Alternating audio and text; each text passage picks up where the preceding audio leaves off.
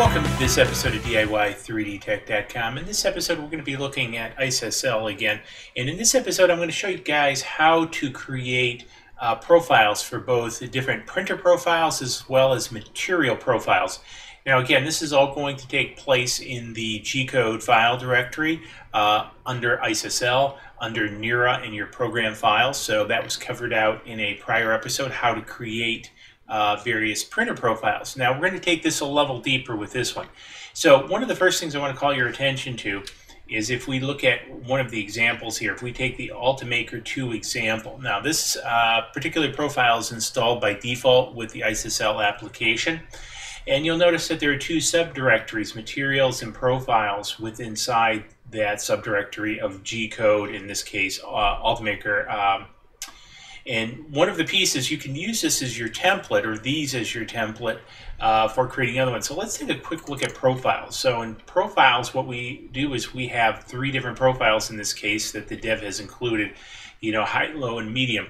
And we're going to get into that in a little bit more. Just know that they're there. And you can have an infinite number of profiles too, or a large number.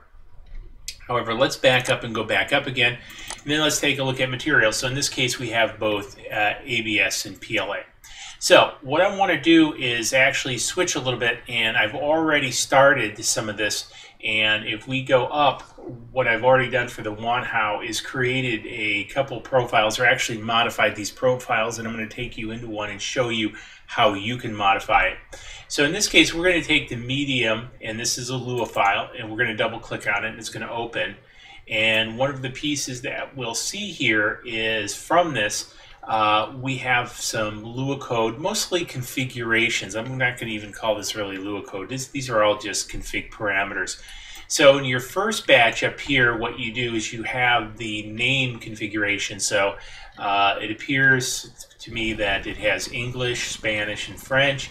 And so again, for me, I'm just using English, so that's what I'm going to concern myself with. And I'll come back to that in a minute. The next piece is layer height. In this case, it's set to 0.2. So whatever your layer height is, then you'll want to set your layer height here. The next ones are all print speed, so you can adjust those as you see fit for this particular profile. And again, you can have multiple profiles. That's the important thing to remember.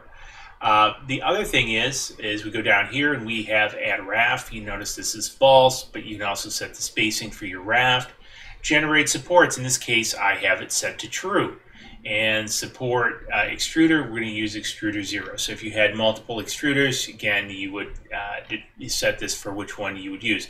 Now, using my DaVinci 2.0, I will probably use this feature because this is a nice feature to have. And this is one of the reasons I like IceSL, is it gives me very specific configurable controls over my printing operations.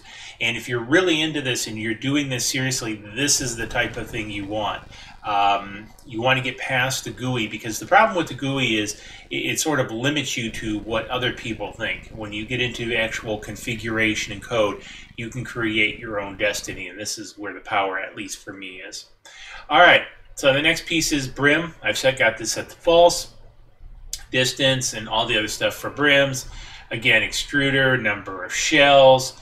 Actually, I want to increase number of shells to 2. Covers is 6. I recommend a higher number of covers because especially if you use adaptive layering, you want the extra covers. But if you're not, then set it to what you feel comfortable with. So then we have flow multipliers and speed multipliers, which are very nice features because, again, I really like the flow multiplication feature. I use it quite a bit in various projects. And then process thin features. Now I'm going to talk about this in a future episode.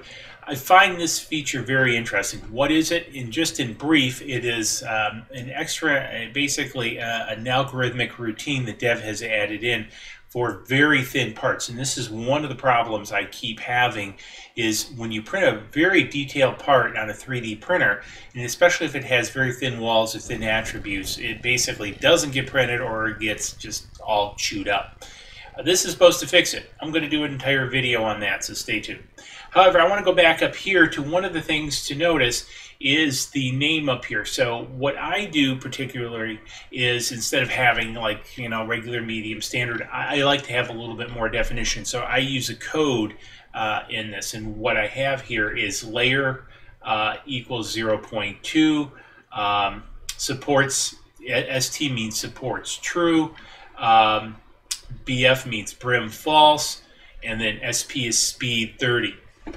So when I go into my profiles and I pick my profiles, if I want a Brim or I want supports, don't want supports, if I want 0.3 or 0.1, whatever it is, I can now go in and simply pick that without having, oh, what was standard, what was this? So a little tip for you there is how to kind of set up some of the nomenclature to speed things up. Because again, for me, speed is key.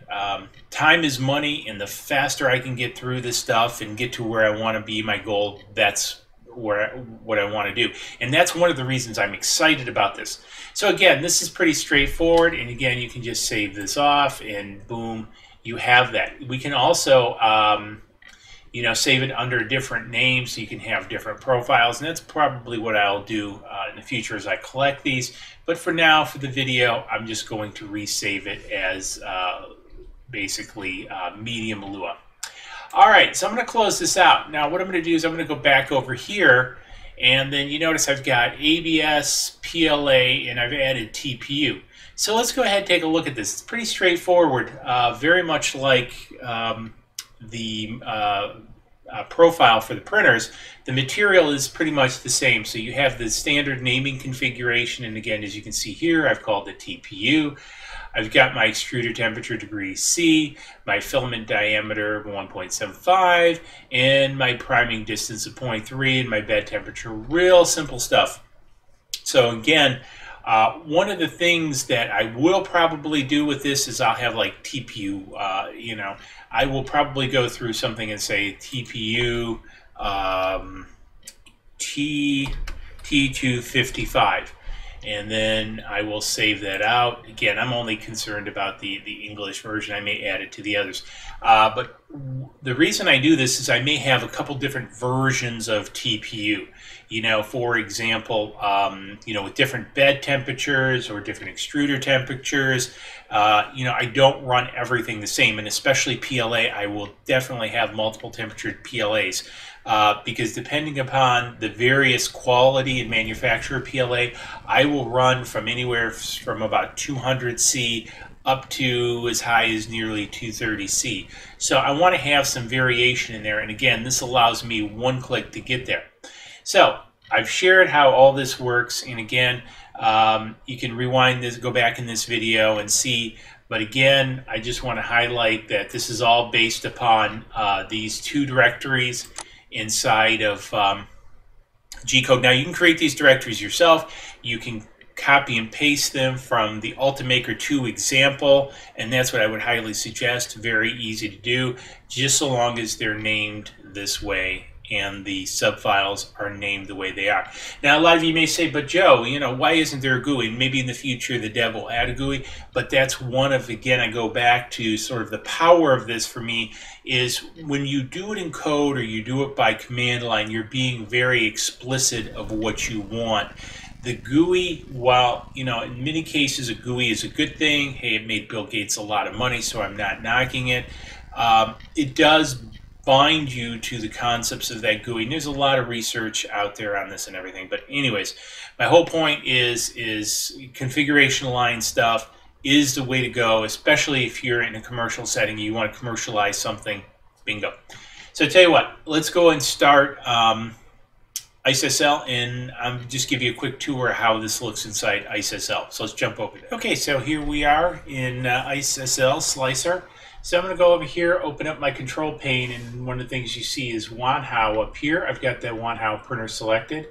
And then if I go to Profile, you'll see that my L2 no supports, or supports false, Brim false, SP30 is selected. And then down here, I've got my TPU, temperature 255 selected. So, again, I can just go here and hit slice and boom, I have it. So this is one of the great things about IceSL. Again, the amount of configurability that it allows is just simply crazy in my book. So I'm very excited about it, as you can tell. So anyways, hopefully this was handy for you. If you have any questions, definitely hit me up in the comments below. I'll be doing more in this series. Or if there's something particular you'd like to see about IceSL, happy to try to oblige. Also, emailing with the dev seem to be great people, so that's a good thing. Also, don't forget to subscribe. I know you haven't subscribed yet, and you should. I really know you should. Your mother says you should. And again, swag shop up in the corner, and I'll catch you guys in the next video, which will be out very soon. Cheers. Please click like below and subscribe to the channel to keep up